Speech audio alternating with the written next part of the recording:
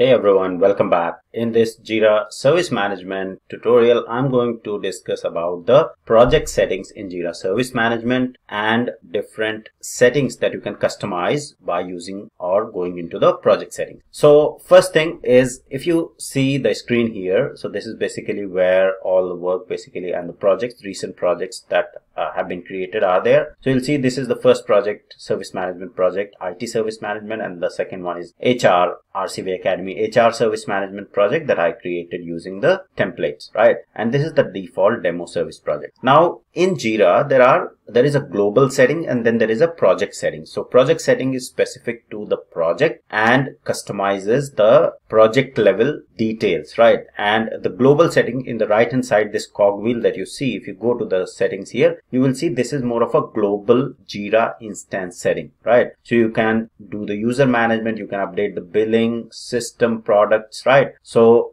projects, etc. So this is all global setting or global setting at the global level, right? Because if, say for example, if I go to the details here, you will see that I have different applications here. So Jira software, service management, work management, Confluence, right? So when we do global settings, we can add users and we can assign users to a particular product. Or if you do not want to give access to a particular product, for example, there is a user ABC, there is user, say for example John, and John only works in Jira service, or basically John is the part of the John is part of support team, right? So John only needs access to Jira service desk. So we can add John and then assign only the product, which is service desk, right? So this is global setting. I won't go into too much detail of the global setting. Let's go to the project setting because this is more of a Jira service desk project setting. So let me open the project, and in order to go to the project setting, you have to go to the project first, and then in the left hand side, if you scroll down here, you will see the project settings, which is specific to only this particular project, right? RCV Academy IT service desk project, right? So if you go to project settings, it will open all the relevant detail for the project. Okay, so you have the name here, right? If say for example I want to change it, right? So I can simply say, for example, I simply want to make it a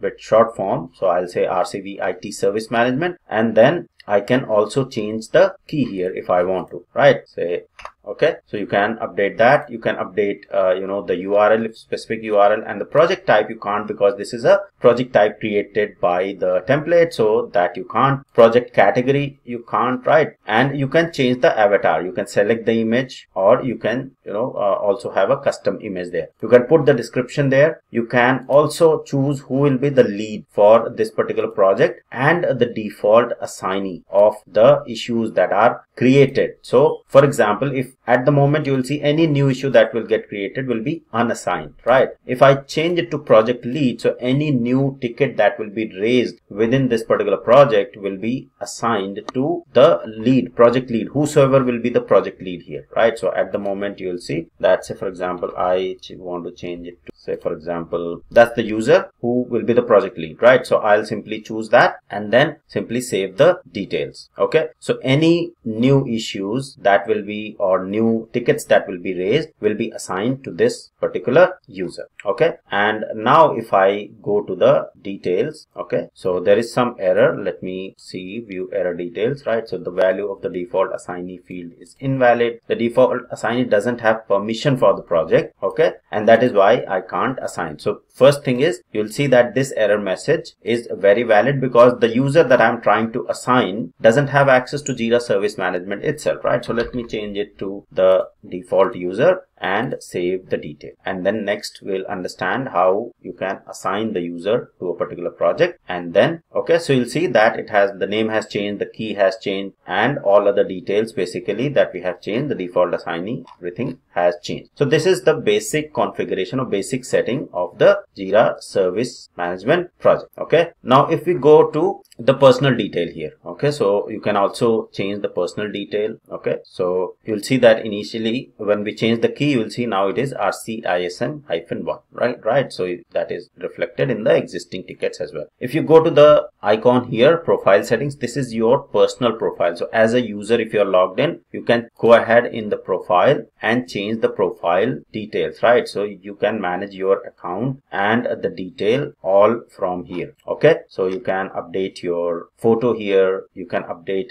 the header image there. Okay, and then you can go to manage account and manage the details there as well. Okay, so let's go to the service management project detail and go to settings again. So in the project settings, what we have seen is if we go to the details, we have seen how you can update the detail. Then we have the option for people. Okay, so if I go to people here, you can add people into this particular project and you can choose a specific role. So for example, RCV Academy class, this role, this user is having the administrator role in this particular project, right? So if I minimize it a little bit, you will see that I can change the role directly from here.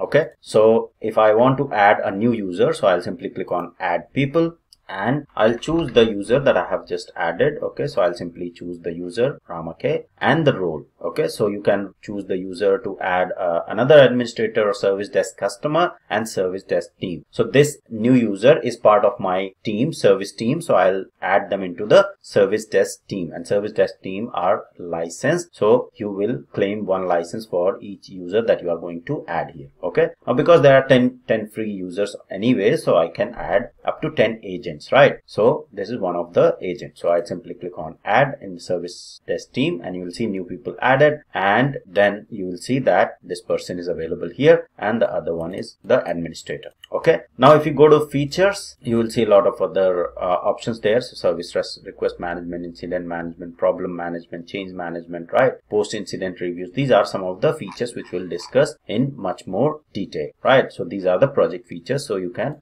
access to the features within the project, and enable features will also appear for each of the users. So if I say, for example, service request management feature, okay, so dedicated service request queue in your project sidebar. All right, so this is more of a for incident management, etc. So these are some of the features that are basically available in this particular project. Okay, then you have the summary, request type. So if you go to the request type, what all request types are supported here, right? So you'll see the request type is ask a question, submit a request, and or incident, right? And then request types hidden from portal, email request is currently hidden, which we can see and customize. Then you have the forms. Okay, so if I go to the forms, you will see the form that if, say, for example, you have created a form, it will appear here. Okay, so this form is kind of a request form that you can create and you can share with the user, so which can be used by the customer or user whom you will share it with to raise the request. Okay, so if I click on create form, it will open basic template, and I can customize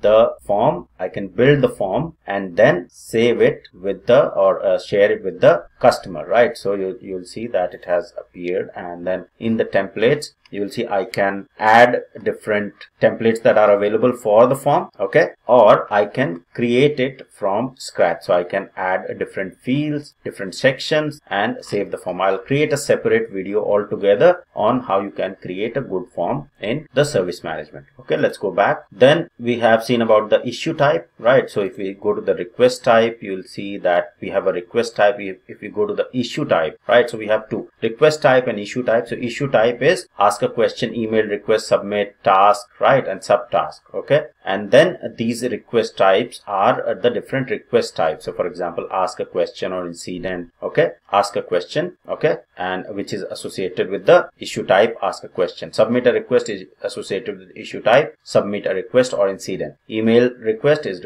associated with the email request, right? So these are some of the request type, right? And request type will be associated with the issue type. Then we have external resources, some of the permission related things that you can customize here. You have the portal settings, email request, and the customer notification, different widget, chat. All of this is available and I'll be covering in much more detail in upcoming tutorial. But to briefly show you what all available options are there, you will see that you have all of these are the project settings, the workflow screen, field, etc., which I'll be covering each and every aspect of it in a complete tutorial dedicated for each of these functionalities that you see here. Okay, so for this video, I do not want to keep it too long, so that's all for the global setting and the project setting, and a brief about the issue type, request type, form, and adding the users to a particular service management project. That's all. I hope it was helpful. Thank you very much for watching.